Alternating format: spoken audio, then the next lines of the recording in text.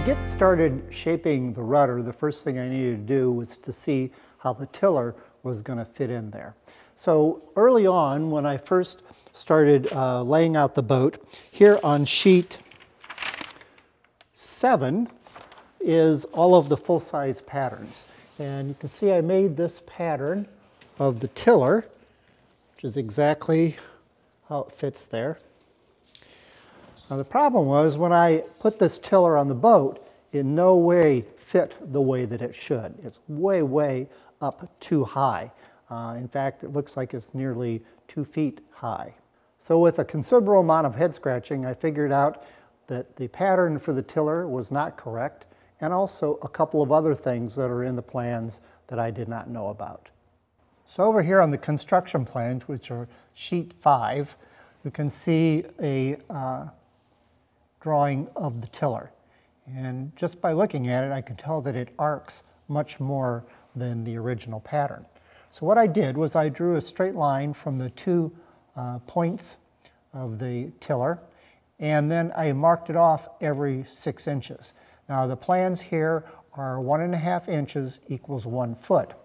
So then I took my 1.5 to 1 foot scale here, and I measured up each one of these. And so you can see like this one here is 2 inches. So I marked all of those. And then what I did was I got a piece of 1/4 inch plywood and I replotted all of those lines onto the plywood and laid out the tiller. You can see in this example where the two are sitting next to each other that the new layout has a much more of a camber or an arch to it than the original one did. So the next thing that I found was that the plans for the tiller hole show that it is cut in there straight at 90 degrees, which is how I did that. But when I look at the plans here, I can see that that tiller hole is actually on a little bit of an angle. So I took a small bonsai saw and I started trimming that up to put a little angle on there. So at first I used a chisel to get the majority of the material off and then used a hand rasp to clean it up. So then I positioned the new tiller pattern on there and you can see it fits much, much better and looks more like the way it should. Now on the plans, from the top of the aft deck to the top of the tiller, we can scale that off and see that it is about 11 inches. And you can see that that is pretty close to what I have there.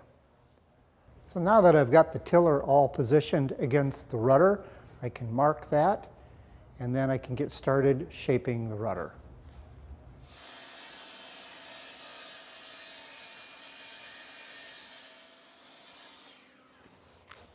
Well, the plans show that the bottom of the tiller handle to the top of the rudder is 5 inches.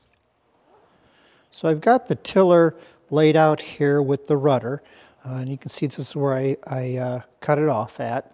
And I've taken, I used as a pattern, and you can see that the height of this is 5 inches.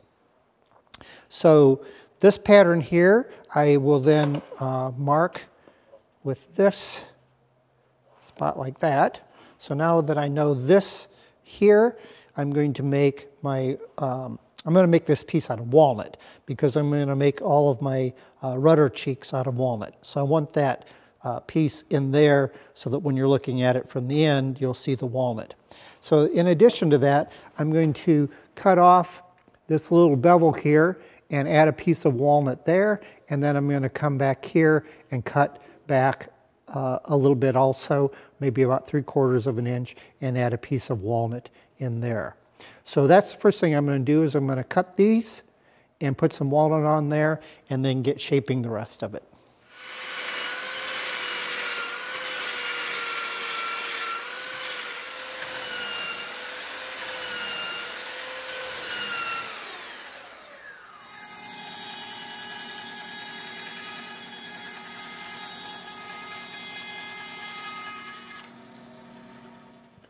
So on the plans, it shows a cross-section of the rudder that has a taper down to the aft end of it.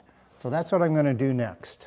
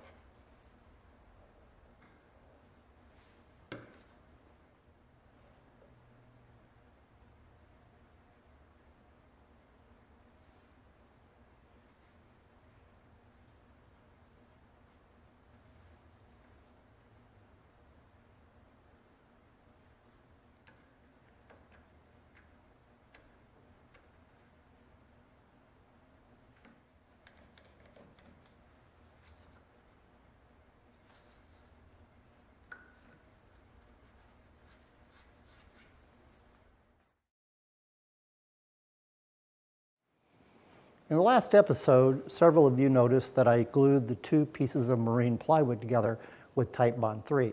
So I wanted to take a couple of minutes to talk to you about why I did that and the difference between Titebond III and epoxy. So first of all, both are waterproof glues, and secondly, they're both stronger than wood itself. So which one is stronger is really irrelevant. So why I used Titebond III on that is that when you want to clamp something together and you want a really clean joint, you can do that with Titebond III. With epoxy, you cannot clamp it tight. You have to let a little bit of layer of epoxy in there in order for it to glue properly. Now, some of the other benefits at this particular, for this application was that first of all, Titebond III is much less expensive than epoxy. Secondly, it's a water cleanup and it's non-toxic.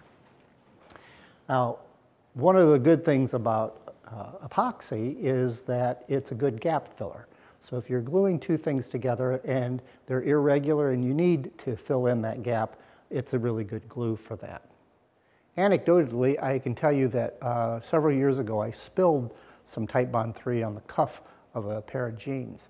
Now, I've had those jeans for at least several years now, and they've gone through, I don't know, 30, 40 washings, and that Titebond III is still attached to those jeans, and as much as I've picked at it, I can't even pull it off. So I think it's a good testament that Titebond III is a very waterproof glue. Now, one of the other benefits to epoxy is that you can coat things with it, and you would not coat things with Titebond III. As you'll see a little bit later, I'm going to use epoxy to coat the outside of the rudder. So I hope that clears that up on why I used Titebond III. So in summary, if you run a really nice tight joint that it doesn't show, you want to use Titebond III. If you have some gaps you need to fill, then epoxy is a good choice.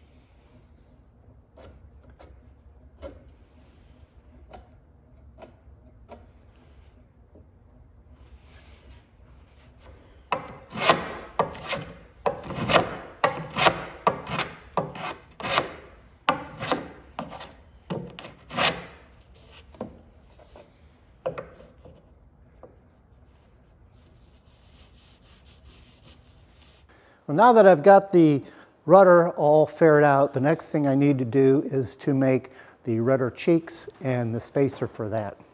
So earlier I had taken a piece of walnut stock and ran it through the surface planer and got it milled down to exactly the same thickness as the rudder. I then used that little template that I had to cut the proper angle on the bottom of that. So I got that cut off, and then I took and cut out that little template and laid it out on that piece of wood and cut it out on the bandsaw. So now that I've got all of this little piece made, the next thing I need to do is to make a template for the rudder cheeks. Now the plans call for the rudder cheeks to be 7/16 of an inch thick, and I need 2 of them. So the first thing I need to do, of course, is to make that template. So the way I'm going to do that is with a piece of poster board here, and I'm going to slide this under here and line it up with the rudder. Put the tiller in and put my little spacer on here, and I'm going to mark that out. Now, I've already marked where the rudder cheek needs to be, and I had mentioned earlier that that line needs to be parallel to the water line. Now, the transom on the boat is exactly 45 degrees off of the water line. So this was very easy to get by using my, my small square here and getting that on there. So now I'm going to mark where that line comes down here.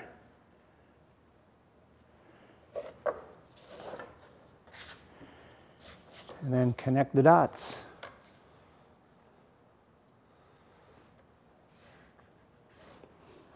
Okay, so I'll get this cut out, and that'll be the pattern for my rudder cheeks.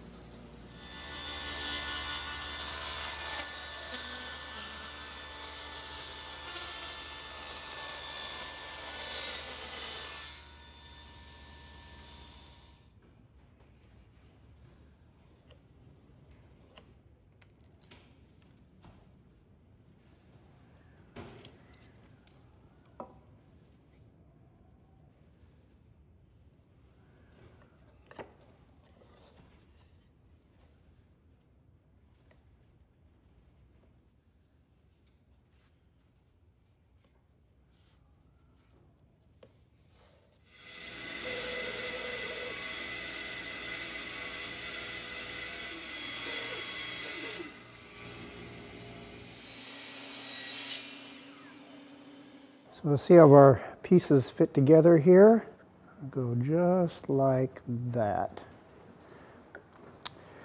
So one of the main reasons why I wanted to get these rudder cheeks made first before I sealed everything is I also want to seal the inside of these surfaces. So that's why I wanted to make them now. So speaking of sealing, the next thing I'm going to do is to seal the rudder with a couple of coats of epoxy.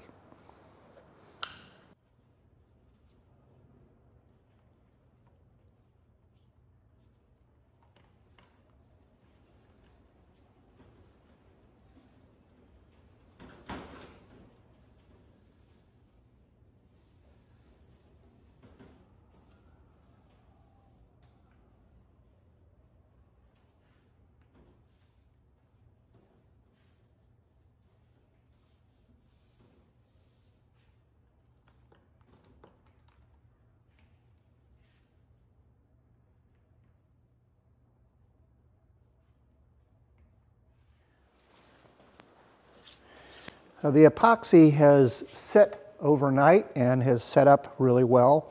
Now I put 2 good coats of epoxy on here. Now when you're recoating with epoxy, if after the first layer it hasn't completely cured, you can easily recoat it right away, because that way it then chemically bonds to itself. Once it's all set up, you then need to rough it up so that you can mechanically bond it to another coat of epoxy if that's what you're going for. I think I've got two really good coats on here, so what I'm going to do is to go over and rough this up with some 120 grit sandpaper and then get some primer on it.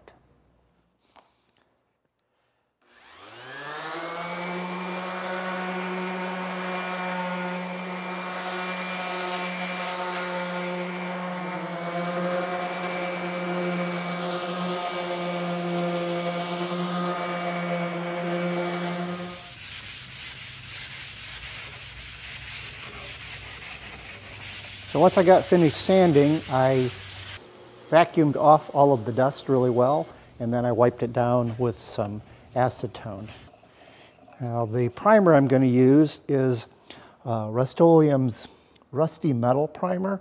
And this is the best primer for underwater applications that you can commercially buy.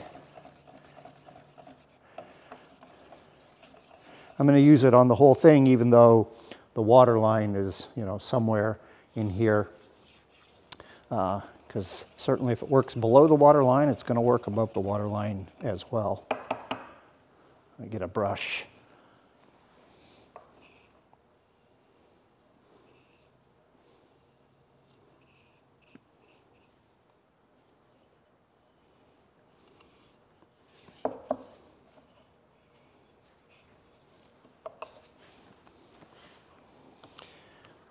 This is one of these little foam, I call them hot dog rollers. They work pretty good. You can see up here where I taped off where the rudder cheeks will go so that I don't paint up on there because there's no need to, and I also want to keep that little piece of walnut showing.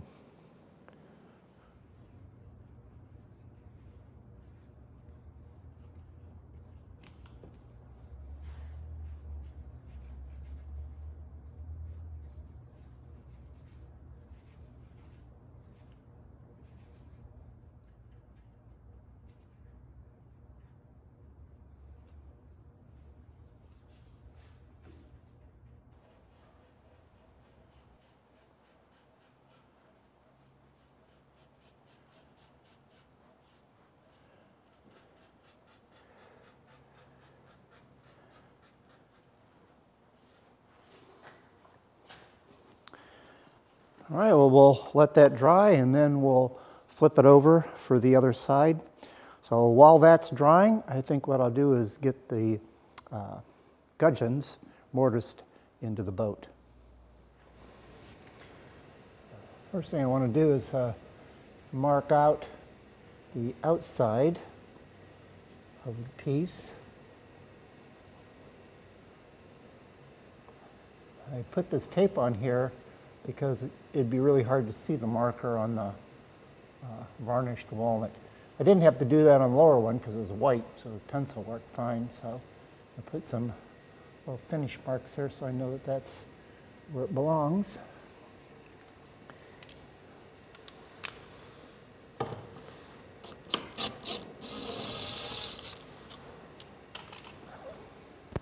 So to get started, in order to countersink it, I took the gudgeon and I put it on a piece of plywood here and marked it out, and then I took a 1 1/8 inch Forstner bit and drilled a couple of holes in there like that, and then drilled a couple of other little holes that will be buried underneath it in order to mount it. So I'm going to mount this so that that will guide that Forstner bit.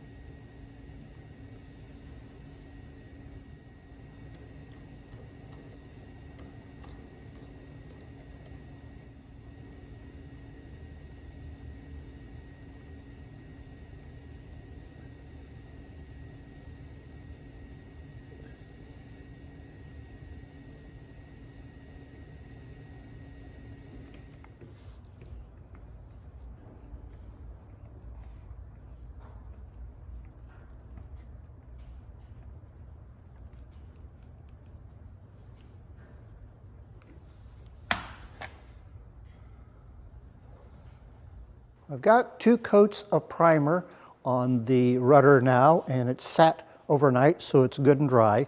So now it's time to install the pintles. Now the pintles, according to the plans, get installed with a number 18 bronze screw. So I had a few comments from the last video about the strength of this method of attaching the pintle to the rudder.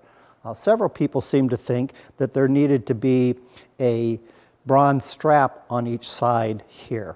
So I decided I'd go to the expert, and the foremost expert on havens is Eric Dow. And he's a boat builder in Brooklyn, Maine, and his boat shop is directly across the street from the Brooklyn Boat Yard, which is where Joel White had designed the Haven. So I asked Eric first how many havens had he built in his 40-plus year career as a boat builder. And he said he's built 52 Haven 12.5s. And in addition to that, he's repaired and restored nearly 100 Haven 12.5 and herreshoff 12.5s combined. The herreshoff 12.5 uses the same method of attaching the pintle to the rudder. So I asked him if he had ever run into a problem with this method of attaching it. And he said in all of his years, he's only had 1 repair that needed to be done on a pintle on a Haven rudder. And why that was because it was improperly moored.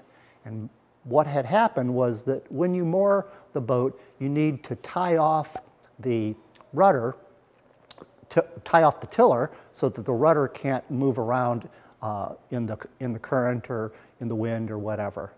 So it had been improperly moored for probably 10, 15 years. And what had happened was that the bronze screw wore a hole in the bottom pintle. So that pintle was loose. So I asked him what he needed to do to fix that, and he said he just simply put a new pintle on it, that the wood itself was still perfectly okay to receive that screw. So with that knowledge, I'm pretty confident that this is the proper way to attach these pintles to the rudder. Now, I already have drilled the proper size holes in here to receive this number 18 bronze screw. So the first thing that I want to do is I want to get a little bedding compound in there. So I'm going to tape this off so that I don't get it all over the rudder. That's the first thing I'm going to do.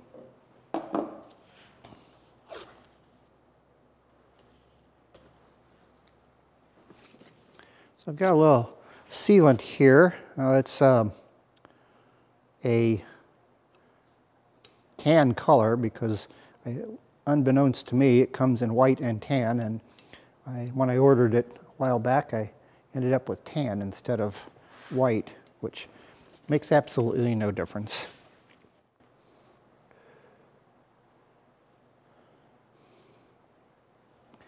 I've already pre-waxed these screws so that they'll go in a little easier.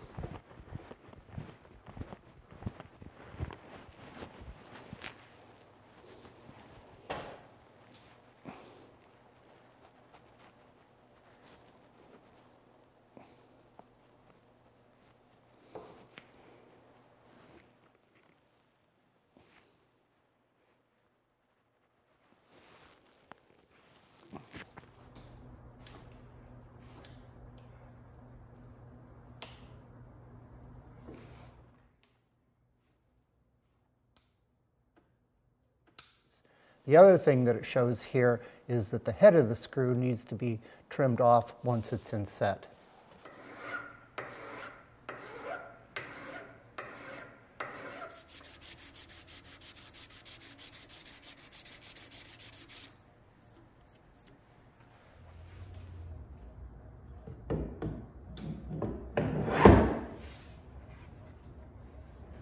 Next up is fit those rudder cheeks.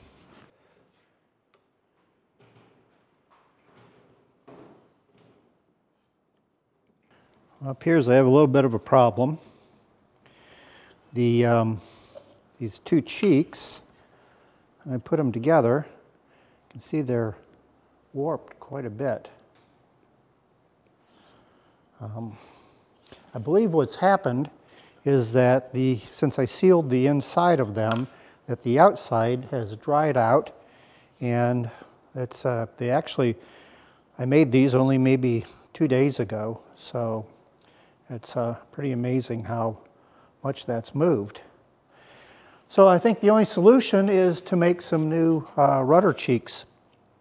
It's not a big loss, it's not that much material. But we're running out of time this week for me to finish those up. So next episode we'll get the rudder all finished, and hopefully I'll have some finished paint on it. And we'll also start working on the tiller. So as always, thanks for watching The Art of Boat Building, and remember, if you're going to make it beautiful.